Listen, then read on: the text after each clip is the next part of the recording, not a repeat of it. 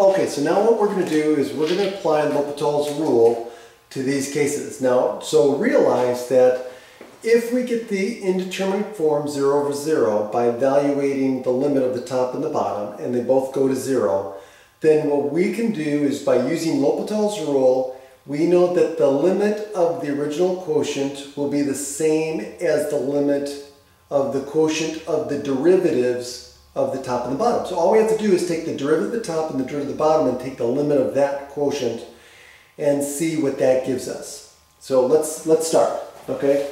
So notice that in the first one, we have the limit as x approaches 0 of 1 minus cosine x over x.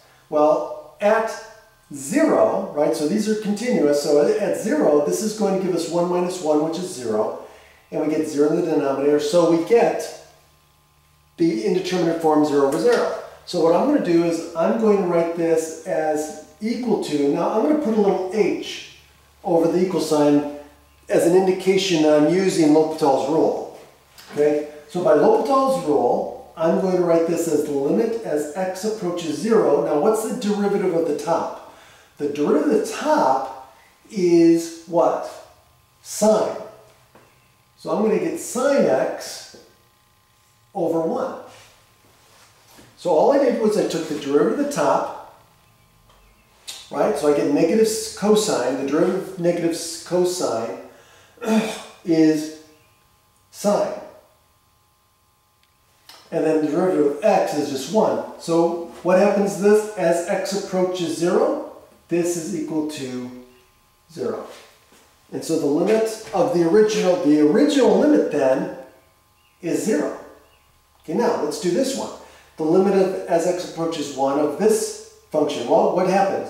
As we go to 1, the sine of pi is 0. The natural log of 1 is 0. So again, we get 0 over 0. Okay? So now what I'm going to do is I'm going to use L'Hopital's rule, since they're both continuous functions, and I'm going to take the limit as x approaches 1 of the ratio of the derivatives. So the derivative of sine pi x is, now we have to do the chain rule here, be careful. So the derivative of sine is cosine pi x. But then we have to take the derivative of the inside, which is going to be pi. And the derivative of the natural log of x, remember the derivative of the natural log of x is 1 over x. Okay? So now we take the limit again. So here, as the limit goes to 1 here, we get cosine of pi. And the cosine of pi is what? Negative 1. Right? Yep. So cosine of pi is negative 1. So we get negative 1, or excuse me, negative pi, rather, over 1. Or excuse me, negative 1. Oh, no. 1. So we get negative pi as our answer. So the limit of the original ratio is negative pi. Okay, now, what about the next one? So here, again, if we go to infinity, now x is going to infinity. What happens here is x goes to infinity, this is going to 0, so we get 1 minus 1, which is 0, and this bottom here is going to 0 as well. So we get 0 over 0 again.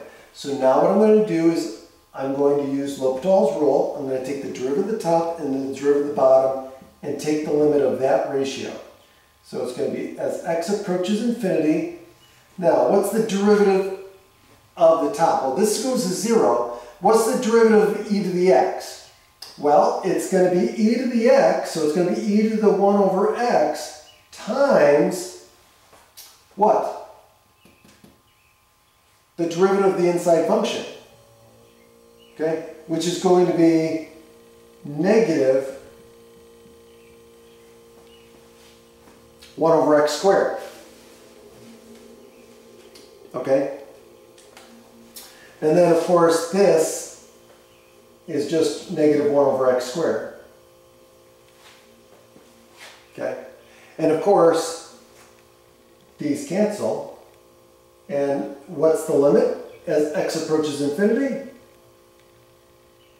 1.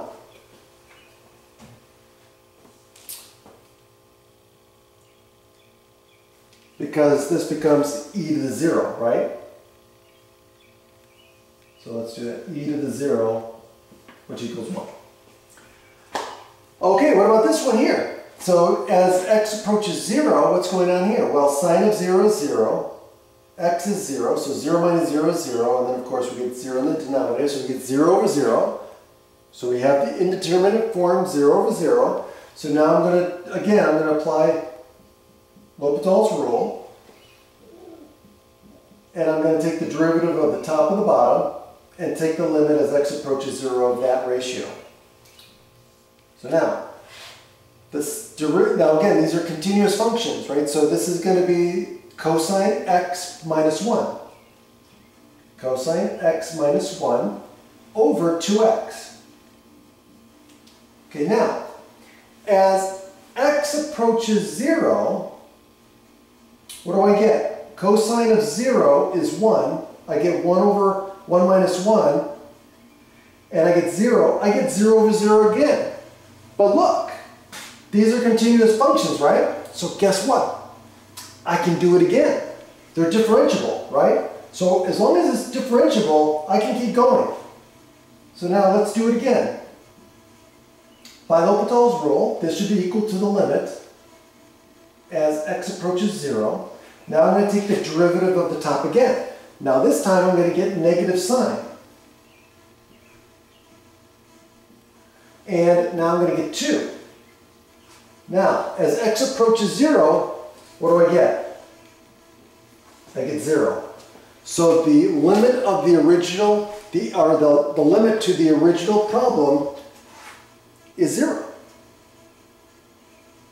Okay, so D shows you that you can do the L'Hopital's rule. You can apply L'Hopital's rule multiple times in the same problem. Okay?